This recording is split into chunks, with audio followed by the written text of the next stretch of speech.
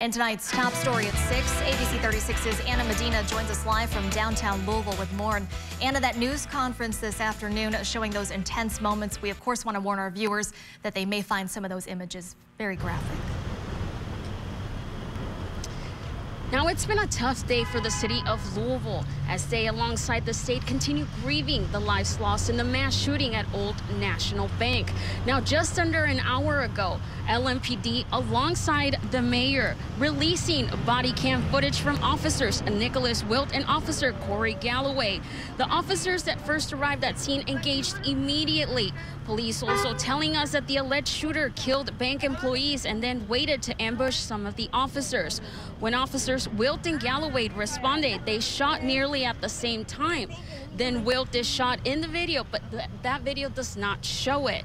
Officer Galloway continues to respond even after he himself was also shot at, as other officers are trying to rescue Officer Wilt. The alleged shooter then shoots at them, breaking the glass that was making it hard for police to see his exact location.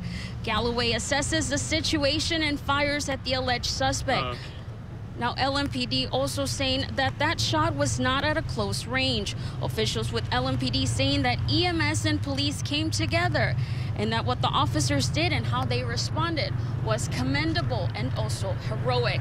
Now, the full body cam video is available on our website at WTVQ.com. For now, I'm going to send it back to the studio. Anna Medina in Louisville, ABC 36 on your side.